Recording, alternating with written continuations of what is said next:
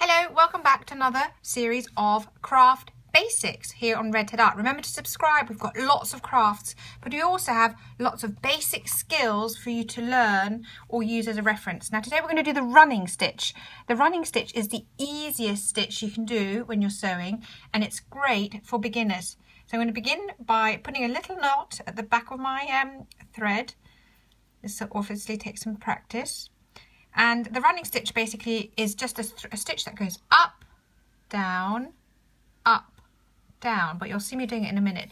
It's great for little projects like this, or if you want to gather your material. So this is actually one long running stitch, pulled tight, and then it created this gathered effect.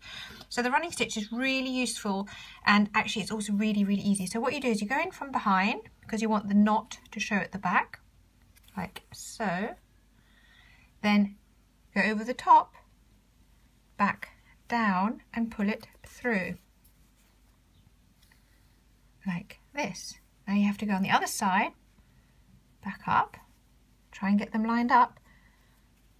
I don't think mine is very lined up, she says, like so, and then back down.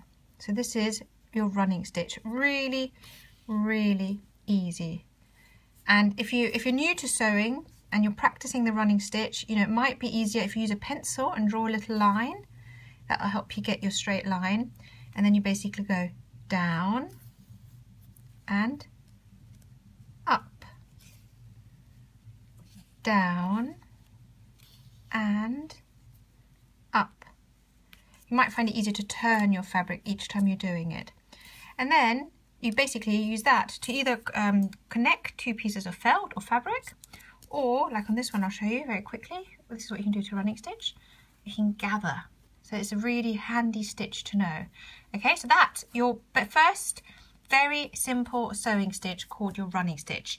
Now I'm going to link up here an iCard with lots of other stitches and other basic craft ideas, so check those out depending on what you need. But that's it for today. Don't forget to subscribe, and we'll see you here again soon.